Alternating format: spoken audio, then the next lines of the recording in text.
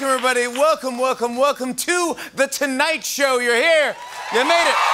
You're watching. Thank you. Well, guys, the big story continues to be the FBI's search of former President Trump's home at Mar-a-Lago. Seriously, you know you did something bad when you're the former president, but you're still making more headlines than the current president, don't you think? You gotta hand it to Trump, though. He has endless scandals for 6 years, and he always manages to keep them feeling fresh and new, don't you think? Yeah, the action never stops. It's like if Discovery ran the Shark Week 24 hours a day, 365 days a year. That's what this is.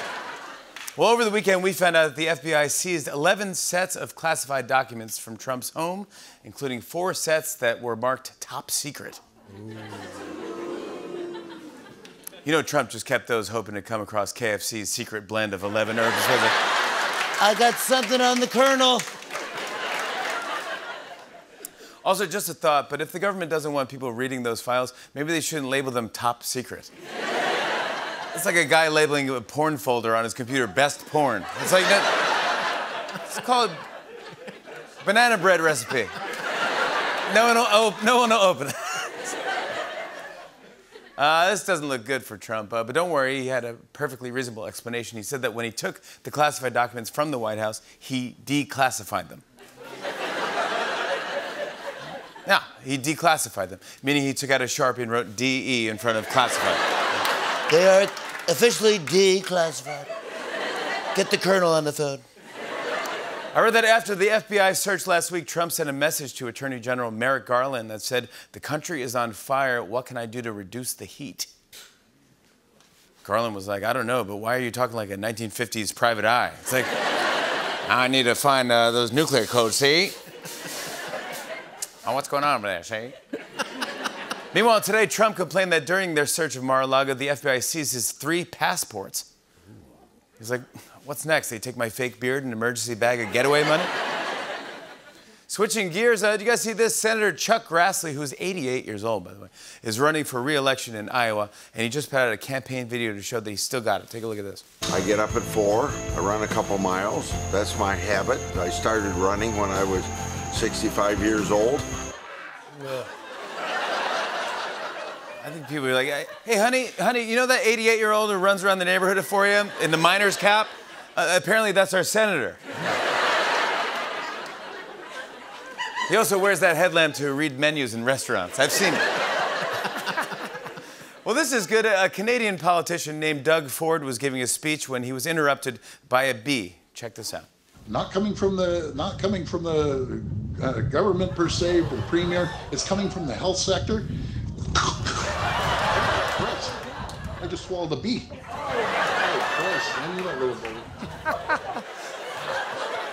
And right now, that is the biggest political scandal in Canada. Right now, that's the difference. That is the biggest. Guys, it is the beginning of the week, and I thought it'd be nice to kick things off with a few words of encouragement. It's time for some Monday motivations.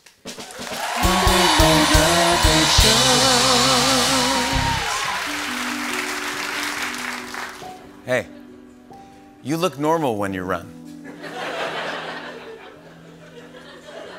That houseplant died of old age. There was nothing you could do.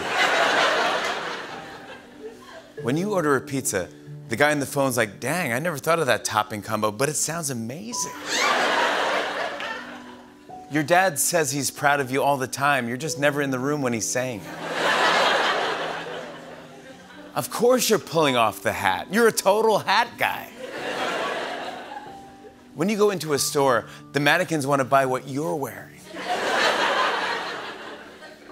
That can you just recycled, that's the one that saves the earth. It's a little Monday motivation. Am I? Hey, you're a hat guy. Totally pulling out. Totally. Fedora? Yes. Some business news. I saw that Uber Eats teamed up with Office Depot to offer on-demand delivery of office and school supplies. Yeah, they even have a cool name for it, Amazon. You know that excited feeling you get when your Uber Eats order shows up? Yeah, this won't be like that. It's like, honey, our ink cartridges are here. Well, get this. Apparently, this year's brands and companies are rolling out their pumpkin spice offerings earlier than ever before. I feel like it's too soon. I mean, even though I do love pumpkin spice. Oh, really? You like pumpkin spice? Yeah. What else? What else? I like pumpkin spice. I like orange slice. That's cool. What else?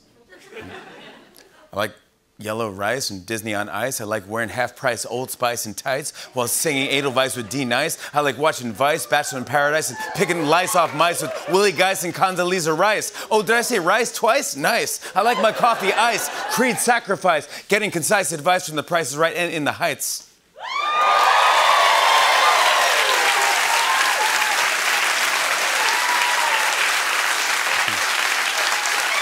Quest, how do you feel about pumpkin spice? No dice. Wow. Moving on. Hey guys, listen to this. I heard that due to weak tomato production, there could be a shortage of spaghetti sauce, ketchup, and salsa. Whoa. It's getting pretty bad. Levels of concern have gone from mild to medium. I knew there was a tomato shortage when after they raided Mar-a-Lago, Trump threw mustard at the wall instead of ketchup. Well, this is big. The CDC has ended most of its recommendations for social distancing, quarantining, and contact tracing. Oh.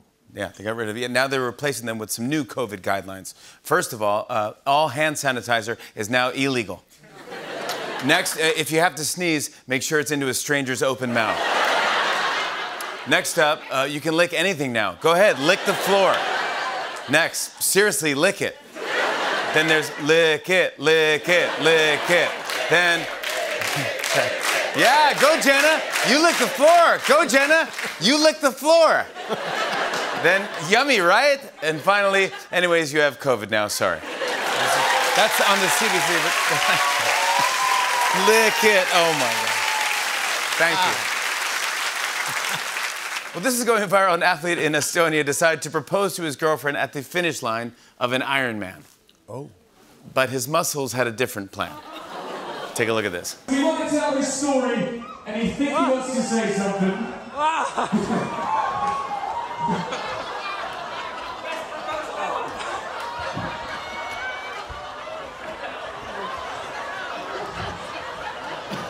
Come on, buddy. Go on.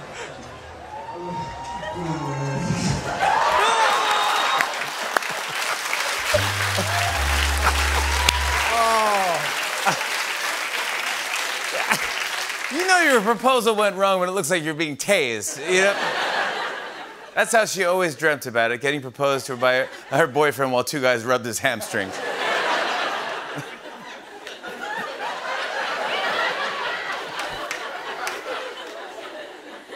And finally, Snoop Dogg just launched his very first breakfast cereal called Snoop Loops. They look pretty good. They even got marshmallows. But he's not the only rapper launching his own breakfast cereal. No. Really? Yeah, there's also Sweeties. Next, there's Two Charms. And finally, of course, Drake Nuts. There you go. We have a great show. Hey, hey.